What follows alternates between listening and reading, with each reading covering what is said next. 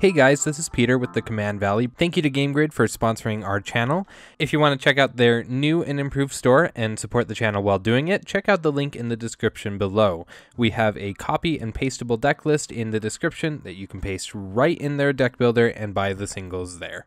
If you want to support Command Valley directly, head on over to our Patreon at patreon.com/Command Valley to sign up today. Today I'm going to be taking you through another Zendikar Rising commander with Verazol the Split Current. Verazol is a legendary creature serpent. He's a 0/0 that costs X, a green, and a blue. He reads, Verazol enters the battlefield with a +1/+1 counter on it for each mana spent to cast it.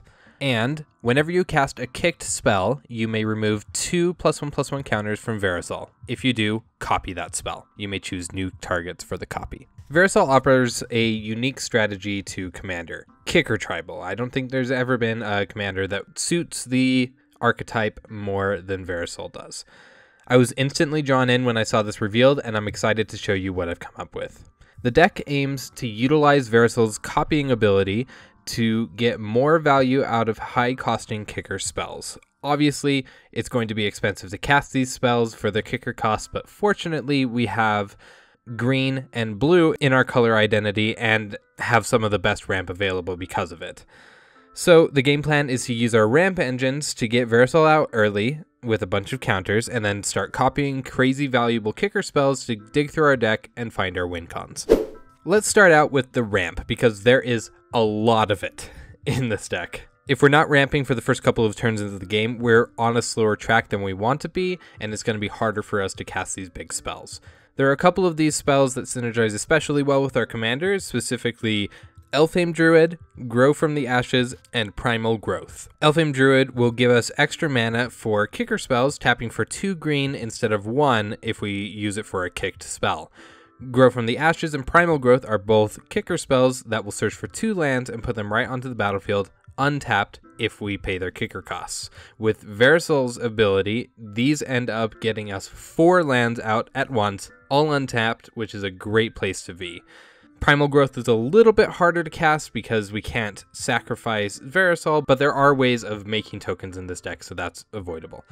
We also have Vastwood Surge, a new card from Zendikar Rising, which is a bit more expensive to kick at 8 mana, but it gets us 2 lands and puts 2 +1/+1 counters on each creature we control. Again, if we copy it, it's replacing all of those counters that we're using to copy it, and it's getting us 4 lands. I'm including Uro, Titan of Nature's Wrath in my list, but you definitely shouldn't take this as a sign to go out and pick one up, because he's going to be expensive for probably a long time. He's a very, very good card. I just happen to have access to one of them from a previous deck that I built, so I'm taking advantage of him here. Similar effects can be achieved with Growth Spiral, which I've also included in the deck, and Urban Evolution to get some extra lands from our hand onto the battlefield and get us some card advantage. We're playing a lot of the typical ramp spells that you'd normally see, including Cultivate and Kodama's Reach, which both get us 2 lands, 1 in the hand and 1 on the battlefield, Nature's Lore and Skyshroud Claim to get more forests, and Rampant Growth. For mana rocks, the notable inclusions are Everflowing Chalice and Skyclave Relic, which are both kicker spells, which means they can be copied with Verazol. Copying Skyclave Relic will get you 6 Darksteel Ingots, so it's a pretty all-star card for this deck. And the same goes for Everflowing Chalice for any size that we want, except it's just colorless mana. Additionally, we're running Arcane Signet, Simic Signet, and Soul Ring, as well as Thought Vessel for the times when our hand size gets too big. We've got a couple more with Nissa, Who Shakes the World, and Seedborn Muse, which will both help us get more advantage out of our lands. Nyxbloom Ancient, which isn't really a ramp card, as more of an enabler for some of the big spells that we're going to talk about later, but it's still very important for the deck. And Growing Rites of Itlimoc, that flips into a sweet Gaia's Cradle that you definitely want in your green creature decks. Moving into the card advantage section, we'll see here that there are a lot of ways to get a lot of cards all at once in this kicker deck. These kicker all-stars are Citanul Woodreaders, Sphinx of Lost Truths, and Field Research, all of which draw us extra cards if we kick it and can be doubled with Verazol to make them actually more mana efficient than they would be. It feels great to drop these early on in the game and get a handful of cards after we've ramped a ton and emptied our hands as much as possible. These will be the best cards to help us find our win cons. Inscription of Insight is another new card that has kicker, which serves a lot of purposes in this deck. It puts tokens onto the battlefield, returns some creatures of ours or someone else's to hand, and scrying and drawing cards. You'll find a couple of cards like this that can return a creature or non-land permanent to our hand, and that flexibility is nice for both interaction and for helping us get more counters on Verazol. See, returning Verazol to hand when he runs low on counters and casting him again from our hand will be cheaper and more flexible than getting him back into the command zone and recasting him from there in most cases. And this will help us mitigate our commander attacks. Two other such cards are Blink of an Eye and Into the Roil, which are exactly the same card and both return a non-land permanent to our hands. If we kick it, we draw a card. Beast Whisperer and Guardian Project are the only two card draw engines in this section that don't have kicker, and that's just because they're too good with the big creature decks, and it would be a shame to leave them out. Jace Mirror Mage gets pretty nutty with the copy shenanigans of Verazol. Copying Jace gives us not one, not two, but 3 Jace Planeswalkers onto the battlefield. It would normally be 4, but 1 dies to the legend rule. And those 3 will give us a scry and draw engine that's going to be very hard for our opponents to deal with. This Planeswalker is amazing, and everyone should pick up a copy for their blue decks. The last 2 kicker spells in this category are Marasa Sproutling and Tazim Royal Mage, which are both new cards and both very helpful at getting spells back from the graveyard for some recursion action. And again, copying them with Verazol makes them even more mana efficient. Marasa Sproutling turns into a more efficient Eternal Witness just for kicker spells, and the Royal Mage costs 2 less than casting 2 Archaeomancers, which is amazing. Moving on to our interaction, let's talk about our kicker pieces first. Starting with the counterspells, we have Prohibit and Spell Contortion. Both of these have kicker, which means they're a little more expensive than your typical kicker spell, but Spell Contortion is actually a card draw engine in disguise, and Prohibit will probably help us with most of the value pieces our opponents are casting. We also have Plasm Capture, which isn't a kicker spell, but does protect us from every other type of spell, and can give us some extra mana to pump into Verazol or something else on our next turn. I've reasoned that putting the more expensive counterspells to cast is fine in this deck because of the kicker and because we're ramping and there's so much mana available to us. There are definitely a lot of counter options though, so take your pick from what you have available. I'd also recommend looking into Void Slime, Negate, or Counterspell. Territorial Allosaurus can help us with some spot removal for a creature or two, and Mold Shambler can help us with the non-creatures. Both are great because we get a big body onto the battlefield with each of them, and copying them helps even more. Vines of Vastwood is a great protection spell that only costs 2 mana if we kick it, protecting our commander or maybe pumping it up significantly for a swing at one of our opponents. Our last kicker spell is also our 1 board wipe in the deck. I'd recommend putting in more, but this is just how it ended up for me. Slinvoda the Rising Deep. He's legendary and he costs a ton. He costs 10 mana if we want to take advantage of the kicker. So he's actually one of the few kicker spells we don't really want to copy with Verazol because there's really not a point. Nevertheless, if we do kick him, we have a sweet 8/8 on the battlefield, and his board wipe doesn't affect our commander because Verazol is a serpent. Also, feel free to swap any of these interaction spells for more board wipes depending on your meta and what you need. 3 more pieces I put in the interaction category are Beast Within, which is always a good spot removal piece for any occasion. Mirror Maid, which will help us counter some of our opponent's advantage by copying it and taking it for ourselves. And last, we have Leyline of Anticipation, which I've included because not a lot of spells in our deck can be cast at instant speed, and they would be much better if they could be cast at instant speed. I've already talked about a bunch of the kicker cards in the deck, but there are more in the deck that have specific functions that don't really fall into any of these other categories. There are also cards that synergize well with kicker, so I'm going to go through all of these cards here. Let's start with Inscription of Abundance and Strength of the Tajuru.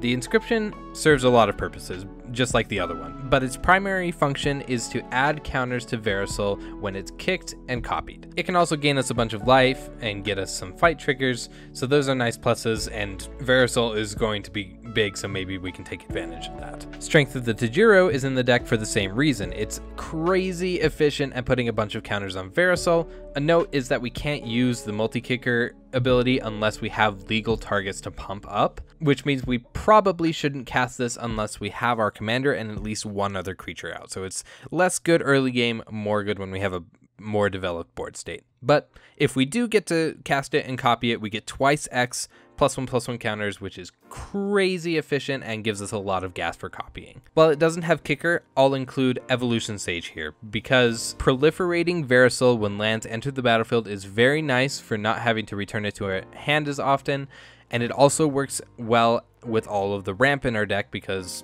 all of those double as counter engines if Evolution Sage is out. Aether Figment and Cragplate Baloth are in the deck because they're beefy and basically no other reason. Copying these will give us either 2 unblockable 3/3s or 2 uncounterable trampling hasty 10/10s respectively, which is absolute insanity. Also, pumping Aether Figment up with a Strength of the Tajuru is a nice bonus. Arctic Merfolk is another spell in here that's in here for returning Verazol to our hand if it gets low on counters.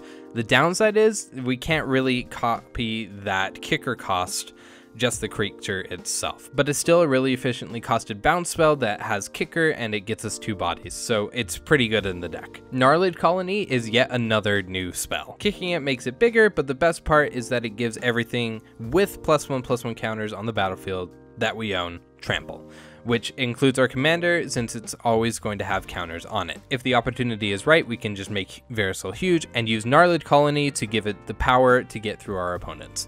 There are a lot of other big creatures that can take advantage of this in the deck too, and even if we don't have any of those out, we get 2 4/4s for 5 that have trample, and that's not bad either. Krosan Druid I've also included just because the prospect of gaining 20 life at once was too good to pass up. It's certainly not a big beater, but it can help in a pinch. We then have Wolfbriar Elemental, which we can pump a ton of green mana into and get a ton of wolf tokens, twice the amount that we pump into it.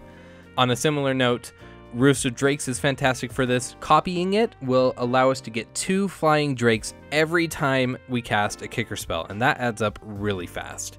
Even just casting this for 1 and having that 1 drake every time we cast a kicker spell feels really good. We have some kicker synergy cards in here as well, all from Zendikar Rising, and really help make this deck perform well. My favorite is Coralhelm Chronicler. He's a creature Merfolk Wizard. He costs 2 and a blue, and he's a 2/2. He says whenever you cast a kicked spell, draw a card, then discard a card.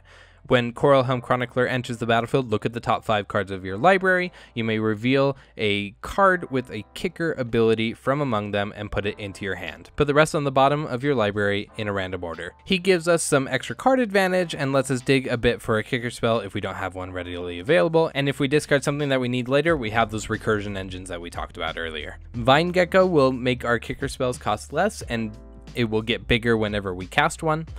Merfolk Falconer will give us some extra scrying power whenever we cast kicker spells, and Lullmage's Familiar is not only a mana dork, but it will let us gain some life every time we cast a kicker. All of these just give us a little bit more gas to get us to our win cons. Speaking of which, let's talk about the most powerful spells in the deck. I'd like to start with Seagate Stormcaller, which costs 7 to kick and will copy an instant or sorcery spell with CMC 2 or less if we cast it later that turn. And if we kick it, we get to copy it twice instead. Copying this with Verazol, that adds up to 4 copies of the next CMC 2 spell we cast. We have a couple of options from all throughout the deck tech that we can use here, like ramp spells or card draw engines. We have a couple of options from earlier, but my favorite one has to be Maddening Cacophony. And copy it with Verazol, each opponent is going to mill half of their library, and if we do the Stormcaller before it, we're going to end up with 6 copies of this effect, milling everybody's library in half. I did the math, and no matter what size of deck they have, they're going to have either 1 or 0 cards left in their library after that. If they have less than 64 cards in their library, then that's the entire library that they're milling. This isn't a mill deck by any means, but you can't deny that 6 copies of that kind of spell is going to win you a game or two. If you get 13 mana, you have these 2 in your hand, it's most likely game over for your opponents unless they have an answer for it. A backup for Seagate Stormcaller, if you don't have the mana to kick it or not enough counters to copy it on Verazol, you can use Twinning Staff.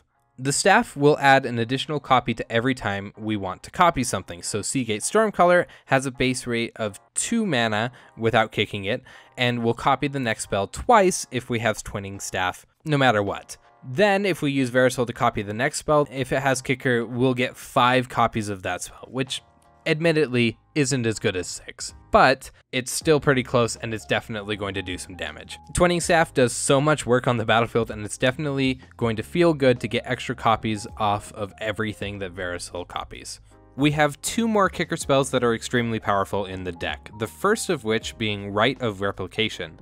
Rite of Replication makes us 5 copies of something for 9 mana, or 10 copies if you copy it with Verazol, which is absolutely bonkers on any creature and is going to get you ahead very quickly. There are actually not a whole lot of useful options in the deck because we can't copy those kicker abilities. Seagate Stormcaller is probably our best bet, but mainly we are aiming to copy something that our opponents control and take advantage of whatever big creature they have on their board. This is especially great against big creature decks. The other card, which unfortunately I cannot target with Rite of Replication but is still great, is Myriad Construct. Myriad Construct is an artifact creature construct for 4. It's a 4/4 and has a kicker cost of 3. If it was kicked, it enters with a +1/+1 counter on it for each non-basic land your opponents control, which is going to be a lot, especially at the point where you have 7 mana. When Myriad Construct becomes the target of a spell, sacrifice it and create a number of 1/1 colorless construct artifact creature tokens equal to its power. So first, for 7 mana, we get 2 big fatties, copied with Verazol of course, that are already going to be hard to deal with. If someone else tries to deal with them with targeted removal, that will just cause them to split into many small constructs, and of course we can also target them with something to make them split as well, like one of our pumping spells from earlier. In a deck where we don't necessarily have a good way to go wide, but it's still focused around creatures, Myriad Construct can give us the fuel that we need to close out the game. Finally, we have our mana base, which isn't very special, especially because most of our ramp is going to be searching for basic lands. You can make it as complex as you want, but I've included 23 forests and 9 islands. We've included a Reliquary Tower in here, again, where we have too many card advantage engines and we can't cast spells fast enough. For the rest, we have Breeding Pool, which is tutorable with anything that's looking for a forest, Command Tower, and Hinterland Harbor, for a total of 35 lands. You could potentially run even fewer lands if you need some extra slots for interaction or something else. Just be careful to not go too low unless you don't want to see any in your opening hands. And that's it. Thank you so much for watching and listening to my deck tech on Verazol, the Split Current. I'm very excited to try this deck out. I hope to play it in front of you guys one day. If you haven't already, sign up for our Patreon. There are lots of exclusive benefits. We have a Discord. We're talking up a storm about all of these spoilers and brewing up decks, and it's really a lot of fun to interact with our fans. You get merch, you get other perks. It's awesome. It supports us directly, and I can't stress it enough how much we love our patrons. Go sign up today, patreon.com/commandvalley. Anything helps us continue to make the content that you love. If you want another way to support us and get cards while doing it, you can do all of your shopping through GameGrid Lehigh's website. We've linked in the description an affiliate link, and if you go through there, anything that you buy will also help the Command Valley grow. They ship nationwide, so wherever you are in the nation, you can get your card singles there. They're selling the Commander Precons, they're selling Zendikar Rising boxes. You can get all of those shipped directly to you and support the channel while doing it. It's a win-win, really, and they have great prices too, and they're super friendly, so go there. We've also included a copy and pastable deck list in the description here. You can go to their site, copy it into their deck builder, and it will just auto-populate everything in there if you're really a fan of this deck. We have live streams every Tuesday at 7 o'clock Mountain Standard Time. Join us for some Brawl and Arena. Griffin is doing a fantastic job. It's really a lot of fun. You should really go check it out. He's fantastic. And if you haven't already, Go follow us on Twitter at Command Valley P1 and like us on Facebook. There's a link to all of that below. Post there every time we post something, and if that's the way that you want to get notified, that's a great way to do it. Don't forget to like and subscribe as well, and we will see you in the next video. Thank you, everyone.